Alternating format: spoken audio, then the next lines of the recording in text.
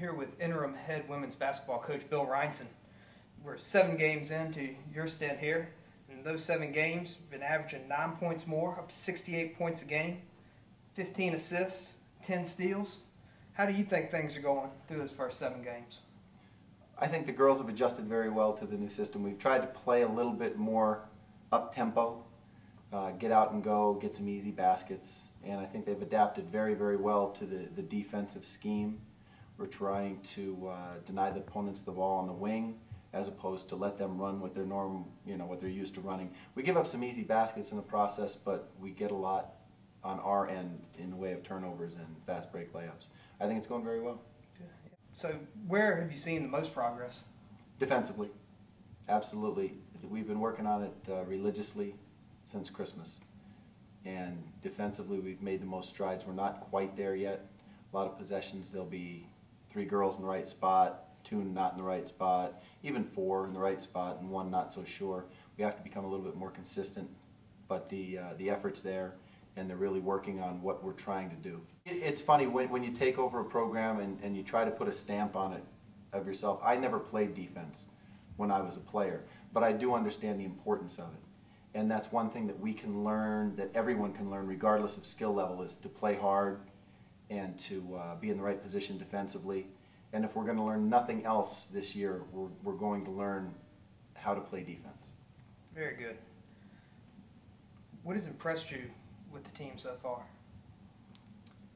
I think the attitude.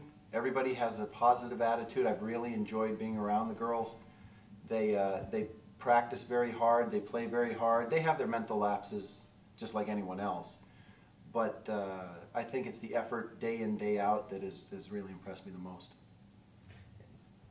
Crystal Garrison had 20 points at Cornell, and I saw she had a ball, the chance to shoot at the beginning of the game, and she didn't shoot. Took her out, talked to her, she went back in, and then she had a 3-minute run where she scored 9 points. So what did you tell her, and how did she do after that? Crystal is a very talented and a very interesting person. She's very unselfish, and she wants to play within the team concept. In our team concept, we don't have a lot of shooters, and I need her to shoot the ball. And I've been telling her that for 4 or 5 games, and sometimes she's very good about it, other times she passes up a lot of shots, and I just felt that that was the time where I needed to make her understand the importance of it.